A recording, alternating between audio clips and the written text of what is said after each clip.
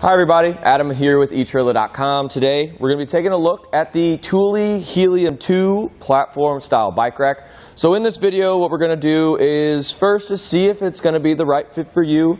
We're going to compare it to some of the other ones on the market that we kind of put into the same class as this one. And then of course we're going to go over some features and details of this specific rack. And at the very end I'll give you my opinion. So let's get started. So the main thing with this bike rack in particular is that the majority of it is made of aluminum. So it's extremely lightweight compared to some of the competitors. This one, it's about 43 pounds. I know me just holding this around doesn't really show you how light it is, but trust me, it's extremely light. So if that's what you're looking for in a bike rack, I would definitely say that this one's for you. Extremely easy to install. Doesn't take that long at all. That pin just gets in there pretty easily. You rotate this knob a little bit and we are done. Another thing that really stands out with this particular bike rack is just the fact that it looks good. I mean, look at it, especially with our BMW here. I definitely think this looks like one of those high-class bike racks, and especially since it's being aluminum too, it's just awesome. I would definitely recommend this if you guys are a fan of style, whenever you guys are carrying your bikes to and from the trails. And if that's you, then I do think that this bike rack is for you. So not only is it really fast and easy to get this bike rack in your hitch and secured down, it's also just as easy to get your bikes on the rack and cinched down. So we're gonna actually do a test. I think I could do it under 60 seconds, so let's see how it goes. I'm gonna go ahead and start the clock right now, and let's get to it.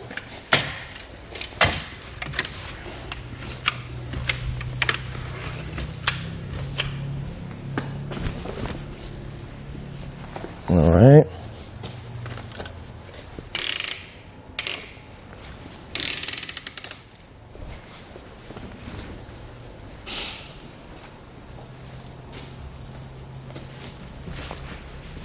All right.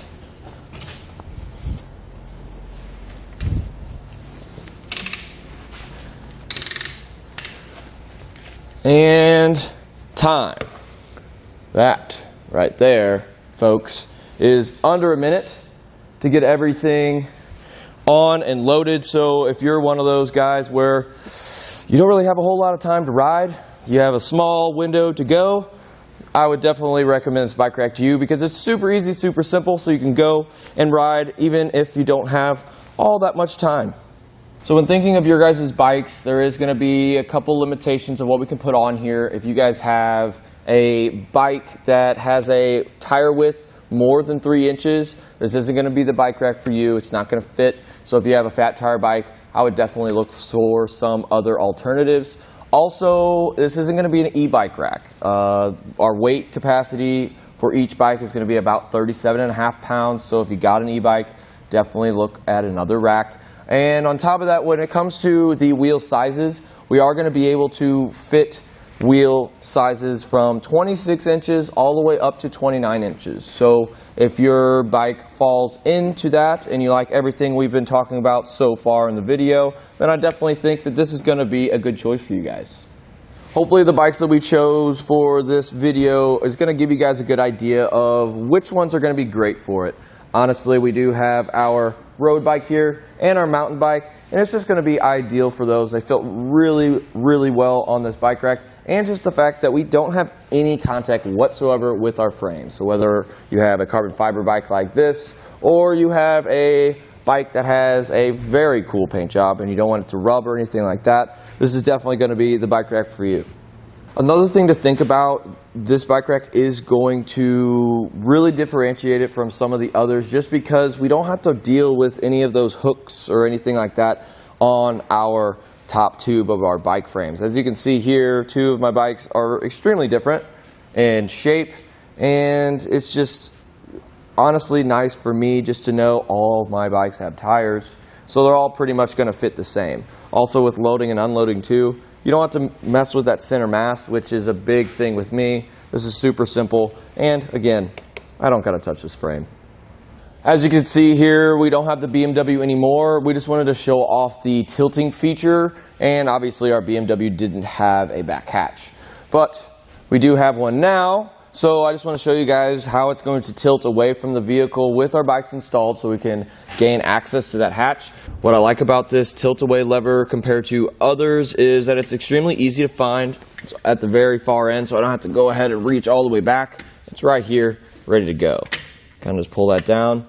And this is going to give us a lot of access, especially without removing the bikes. It's a big thing with me. If we're ever traveling, I don't really like pulling into a random gas station in a random city, taking off my bikes just to gain whatever hatch access I need to get whatever I need out.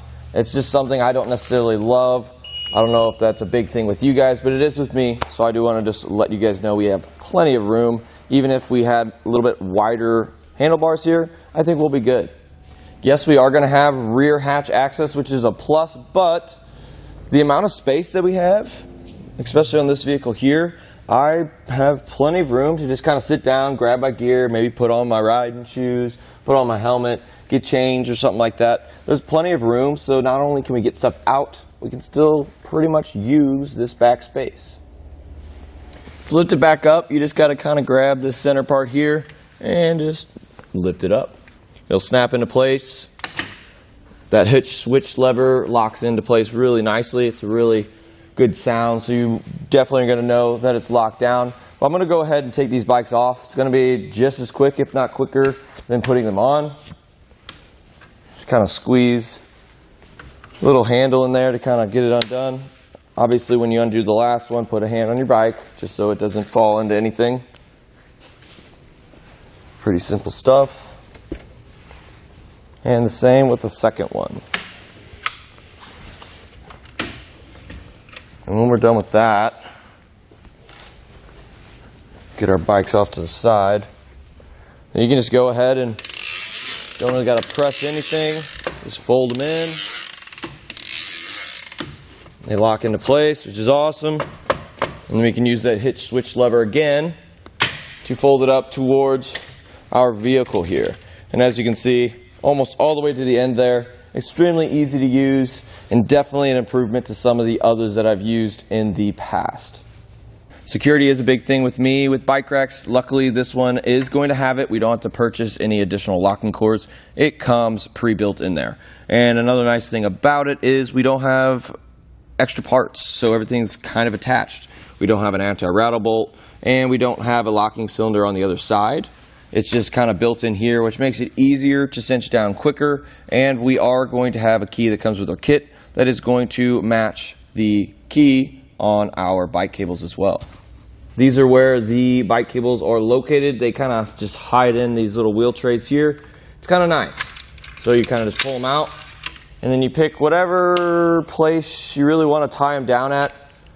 I usually try to go through my frame just because that's just me, but just to show you guys how it kind of goes in, you're going to wrap it around something, either your wheel or your frame. This is going to fit in there just like that, and then you can go ahead and lock it up. So it's definitely going to be a good theft deterrent. And like I said before, that's something I look for in a bike rack, just because, I mean, if the bike rack is going to lock into my hitch, might as well protect my bikes as well. We are going to have about 10 inches of spacing in between our two bikes here. So if you have them set up like we do here with handlebars on one bike facing one way and handlebars on one bike facing the other, I do think we're going to have enough room to kind of maybe eliminate a problem of our bike pedals hitting or even our handlebars. But if it fits better facing them both one way, go for it. But another thing about this setup for this bike rack is we can kind of move them right or left, meaning I can move our closest bike to our vehicle a little bit closer to the driver's side and the farthest bike back a little bit closer to the passenger side if we did have any issues there. It's super, super easy. All we really need to do is just loosen these up and kind of ship the bike where we need it, and then go ahead and cinch it down again like that. We can do the same exact thing for the other bike as well. I need to put it a little bit closer to the driver's side. We can do that. Just kind of like that. And then cinch down the other side.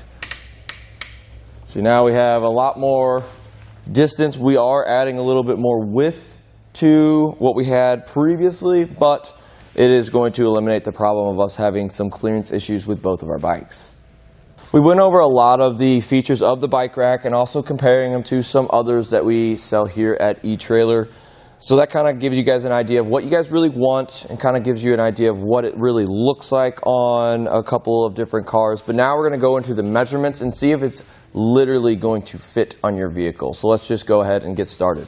This next measurement is going to be based solely on your hitch, just to see if we're going to have any issues with our bike rack here. So the hole in the farthest back, if you have two different holes in your hitch, we're going to be using this one, and we just want to make sure that the measurement between this hole here and the very end of our hitch receiver, we need to make sure that's under 3 inches. And the reason why is we have a stinger over here, which kind of helps with easy loading, but the housing for that stinger will eventually hit our hitch receiver if we go over that 3-inch mark from the center of this hole to the edge of our collar here on our hitch receiver. And that's going to go for both our 2-inch hitch receivers as you see here, but also the 1.25 inch hitch receivers, because we do have a little sleeve on the inside, and it is going to make it compatible with both. Measure from the center of your hitch pin hole all the way out to the outermost point here. It's going to be about 30.7 inches. But from that point, we actually are going to be about 5.4 inches above where our hitch receiver is located. So that'll give you guys a good idea of what kind of ground clearance we're going to be working with. And then when we put it up into the upright position here, from the center of our hitch pin hole to the outermost point, it's going to be 13.5 inches. So now you guys are going to get my opinion about this bike rack. And we're going to just start by saying it checks a lot of the boxes, if not all of them for me.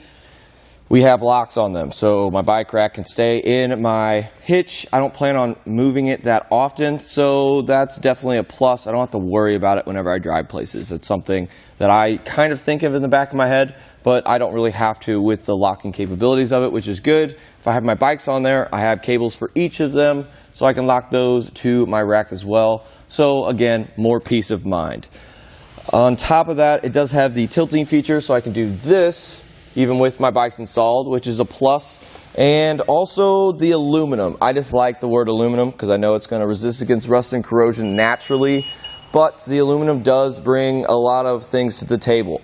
One, it's extremely light, so if you do plan on taking this in and out of your hitch, unlike myself, it's going to be pretty easy to do so.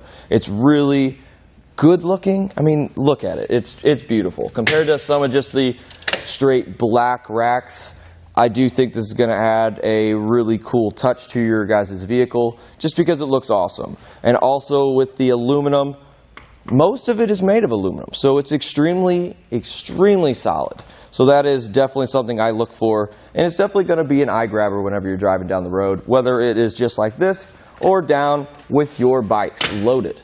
Another thing is just a quick and easy access that we can get to putting all of our bikes on. Super quick and easy. It takes care of our bikes. Even if I don't have a carbon fiber bike, you just don't necessarily love to see your bike frame have those wear and tears over time. So I think it being quick is awesome too, just because I am extremely busy, but I'm sure you guys are too. So making all of that really quick and easy, just to throw your bikes on there, get to the trail, so you can have some fun and relax a little bit. So all in all, I would definitely recommend it. There's 0 things about this bike rack that I do not like, and that is my honest opinion. And I really would suggest this if you guys have 2 people you want to go riding with, or even if it's just yourself, there's a 1 bike rack version for that as well. So other than that, that's pretty much all there really is to know about the Thule Helium 2 platform style bike rack. And I'm Adam with etrailer.com.